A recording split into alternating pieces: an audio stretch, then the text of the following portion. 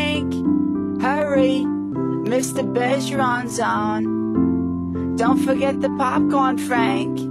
Coming, dear.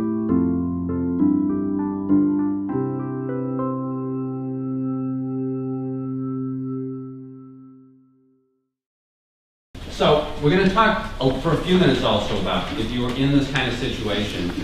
So what kind of planning ahead do you need to do, if any, because of the finances involved in being frail. And primarily, I know for the folks that I've talked to, and I know we've talked about it here a lot, while a lot of the talk tends to be about how to deal with nursing homes, I think the real discussion really needs to be how to stay at home.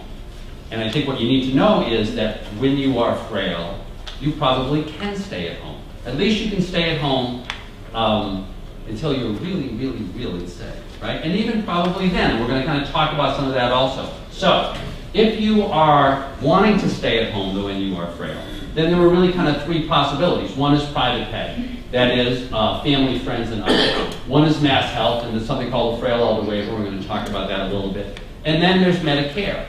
And I think many of us don't, and I certainly didn't, realize that there are some real options through Medicare, which all of you have, right? Which don't require you to be doing any transfers of assets or anything else. That can really help you to stay at home and to be feeling better during this period that you're frail. Because once again, there's the old line, God decides the number of days and we decide how to live them. The question is not how many days you have, because you don't decide that question. The question is how you live every day, and that's really the question that we're kind of talking about. So, next slide, please. If you're thinking about if you're trying to plan for this issue, what you really want to do is you want to make sure that you've had conversations with family and friends. If you've got family and friends that you think might be able to help you out if you get frail, if you have that stroke, if you're stuck at home, beforehand, you want to talk to the child, the daughter, the designated, I always call them the designated daughters. In so many families, it's that one person who you kind of figure is going to be there to kind of help you out. But you want to have that conversation with her, or with him, with the designated son, or with the relative, or if you're not lucky enough to have any of those players kind of close by or in a situation that they might move here, you want to figure out who is it going to be. You may want to talk to somebody at the Council on Aging about that. You may want to talk to somebody at your church about that, to figure out if you were trying to stay home, would it be possible to have somebody come in? And when you're trying to think about that, think about paying them. And the reason why I say that is, any of your children, not all of your children, but most of your children will say, oh, you don't have to think about that. I mean, if you really need me to help, I'll be there for you. But you have to always put yourself in your children's positions. I mean, often they have financial stresses of their own. I know a number of children who have given up their jobs or changed jobs or shrunk down hours so that they could help their parent at home. That's putting a whole lot of stresses in a lot of different places. To the extent that you can, you may want to think about paying them for doing just that kind of stuff, right? And probably if you bring it up, they're going to be, I mean, they're not going to say this, but they're going to be delighted because they'll realize that they don't have to deal with this stress, even if you're paying them relatively small amounts. I mean, if you were paying a home care person to come into your home right now to do, not to be fixing doing your medicines and fixing your wounds and stuff, but just to be, washing the dishes and visiting and stuff, you're going to be paying them around today $20 an hour, maybe a little bit more, maybe a little bit less, right? It may make a lot of sense for you to be talking to your child and saying, well, I'd be doing this anyway if I really needed somebody. So would you be willing to do that? The other reason why you may want to do that, especially if suppose you've had a fall and you've come back home and you're getting better, but you're saying to yourself, once you're past the denial, you're kind of saying to yourself, oh, I could be getting frail here. And we all kind of know it, and you got your walker and you're needing more and more stuff, and you really get tired, when you don't really feel like doing the dishes. Well, at that point, you also need to know that down the line, in the event that you wanted to stay home and you got really frail, you may be able to qualify for something called a frail elder waiver, and we're going to talk about that a little bit more. But in order to qualify, that's a mass health program. It is assets-based. So you have to have less than $2,000 in countable assets to qualify.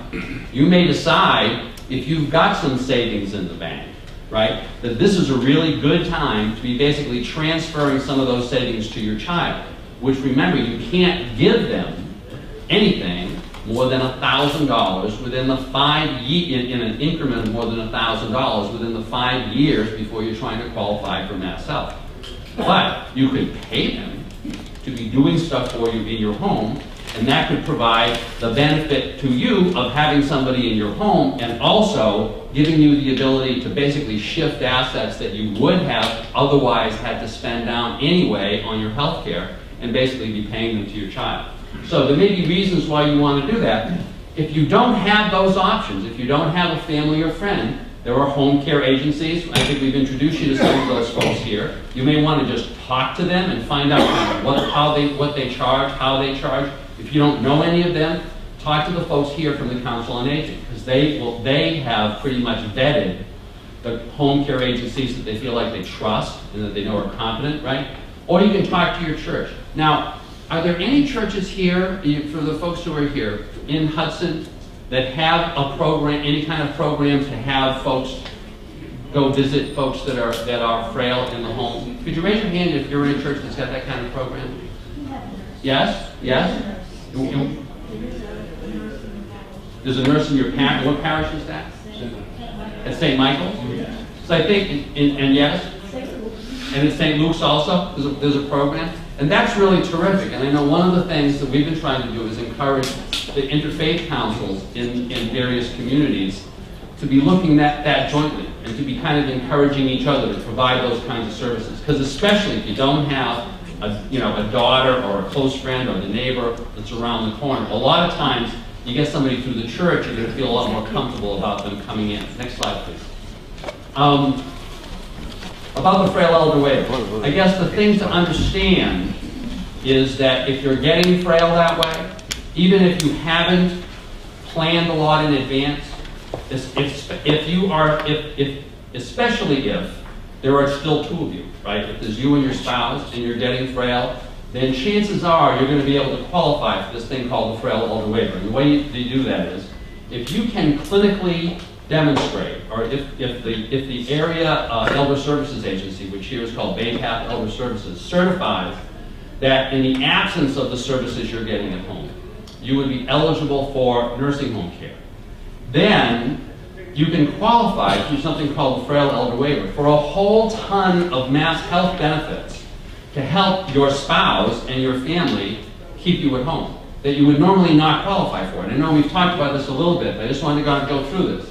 If you're in that situation, if first of all, your income can't be more than $2,042 per month. But in that situation, your spouse's income isn't counted. So if you're both on Social Security or if you're both getting pensions or whatever, only your income is counted. You have to have countable assets of less than $2,000, but your spouse, for purposes of this program, can have infinite assets. So that all you have to do in that situation is simply transfer all your assets to your spouse. And that's okay. And then you can qualify for the frail elder waiver. And then, of course, there's the issue of, well, what happens if my spouse dies then, right? Because a lot of times, by the way, that happens. I see that a lot, that the healthy spouse is the one that kind of drops dead from taking care of the other spouse. I know it's kind of sad, right? But, we all know these cases, right? I mean, because you just, you die of worry for your other spouse. So what happens in that situation? Well, what you can do in that situation is you transfer all the assets to the healthy spouse, and then the healthy spouse changes her will, or his will, to say, when I die, instead of everything going to my spouse, which is what most people's will say, right? You'd say, everything goes in trust for the benefit of my spouse. You name one of your kids as the trustee. That trust is legitimate. If the healthy spouse then dies, the assets that get put into trust are immediately safe. There's no 5-year look-back period. There's none of that. So that the frail spouse who is still living at home, who is now dealing with the death of your husband or wife, doesn't have to also immediately face, oh, now I have to go to the nursing home because there's no way that I can afford to stay at home. So you can actually keep those benefits. Now, in order to do that, I mentioned that you have to be clinically eligible. But if we're talking about frailty, just about everybody who is frail, because when people say, well, what do you mean by frail? Well, to me, frail is you need help. You know, I mean, day to day, you're standing, or maybe not standing all the time, but you need help. You need help, and if you need help with 3 of the 5 activities of daily living, that's an official term. ADLs are activities of daily living. That's bathing, dressing, eating, toileting, or transferring. And the only non-obvious one there is transferring. Transferring means getting up out of the chair, walking across the room, getting down again, getting out of your bed. It means being able to do these basic things without assistance. If there's 3 of those for which you need assistance, then you automatically qualify for nursing home care, which also means you qualify for the frail elder waiver.